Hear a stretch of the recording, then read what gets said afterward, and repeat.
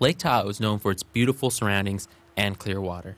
That water is constantly being invaded by non-native species, though, such as the Asian clam, which has made a home in the entrance of Emerald Bay, one of Lake Tahoe's most visited locations. The Emerald Bay Asian Clam Control Project, which includes researchers from UC Davis, is working to eradicate the clam population in Emerald Bay.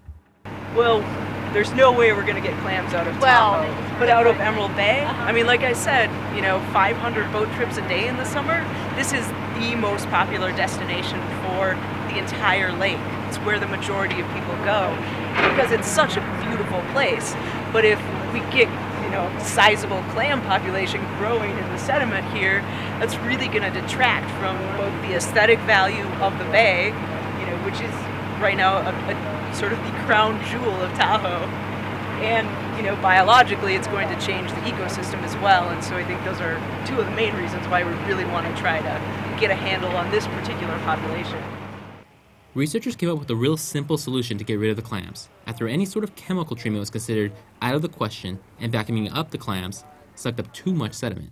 Yeah, so it's a 5-acre deployment of rubber mats. The rubber mats sit down on the top of the sediment and basically prevent the clams from getting oxygen. And so the clams that are currently buried in the sediment, as they lose oxygen, they'll come up and they run into the bottom side of the rubber mat.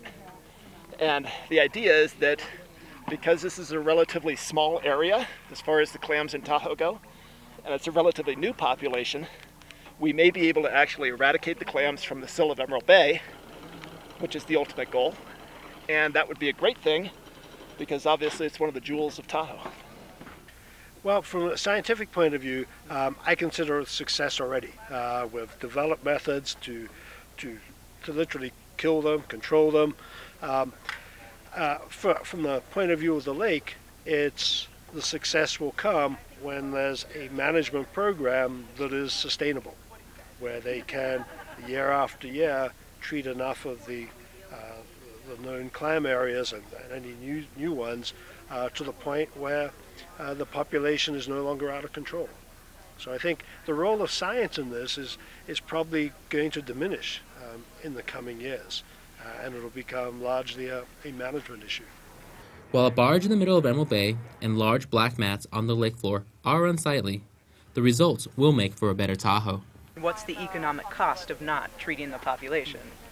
And how much negative impact will there be for all of these places that have marinas and are dependent on boat traffic and people wanting to use the water if they start not being able to see the beautiful clear water of Tahoe, and there are lots of little white specks and it's hard to walk in the sand underwater, because there are a lot of Asian clams, or if they produce unsightly algae blooms.